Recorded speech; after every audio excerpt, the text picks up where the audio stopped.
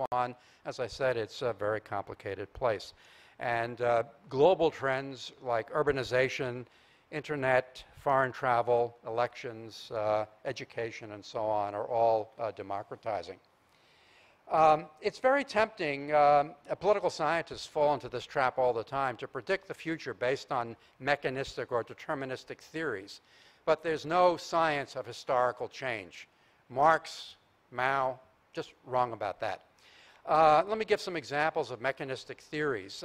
In the 18th century, people talked about the balance of power, and nowadays we think of it as a kind of self-correcting mechanism, a kind of homeostatic mechanism. It's like, you know, it gets too hot in the room, the air conditioner kicks on, brings it back to a normal temperature. That's deterministic. Or the power transition theory that Ambassador Koh alluded to. Wars occur when one power overtakes another. Let me give, as in opposition to this, some examples of theories that leave room for human choices. One is the balance of power theory as it was understood as a principle of diplomacy in the 18th century. Not that states would act in a certain way, but they should. If a power seemed to be getting too powerful, the smart thing to do on the part of other countries would be to unite together to constrain the growth of that power for the sake of the independence of all, thereby preserving the international system. Recognizing that changes in relative power can be a source of conflict leads us to think of ways of dealing with it. As, for example, when an unemployed housewife gets a job and starts earning more than her husband or has a higher status position, will there be war? Can hubby live in peace with a rising wifey? Thomas Hobbes discussed this question and identified three motives that incline human beings to war. Incline, but not determine. There are things we need to keep in mind in designing ways of resolving conflicts justly and peacefully. And these three motives are, first of all, scarcity, right? Fear. I don't know if you know what the third is. It's vanity or pride.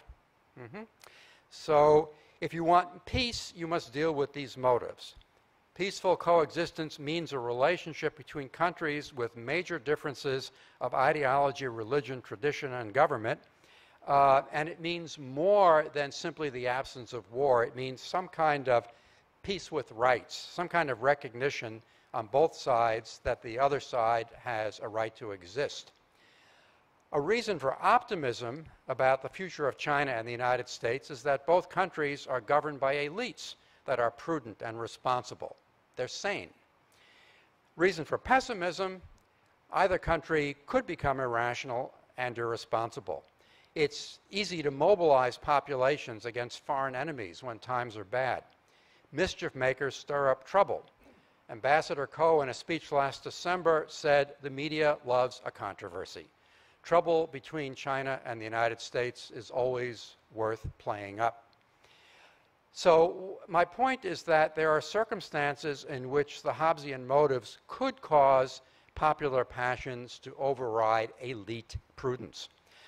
Scarcity, energy scarcities, soaring food prices, disappearing arable land, population growth, the kinds of things that Jared Diamond in his wonderful book Collapse described as having brought down Mayan civilization and many others, the civilization of Easter Island.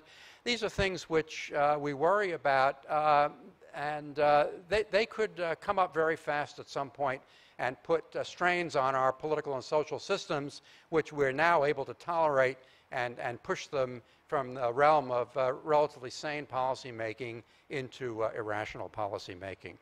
By generating fear, Hobbes' second motive, and hatred that often goes along with fear.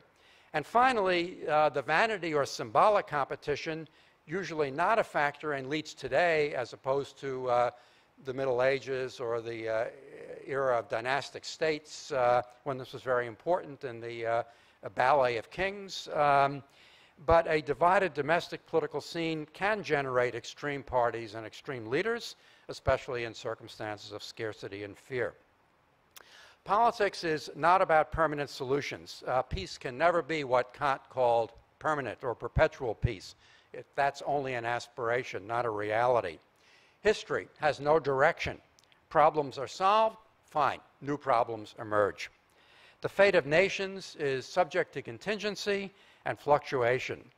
Government is simply the skillful regulating of powerful forces to improve the security, the liberty, and welfare of the governed, and more important, to fend off the risk, the perpetual risk of catastrophe.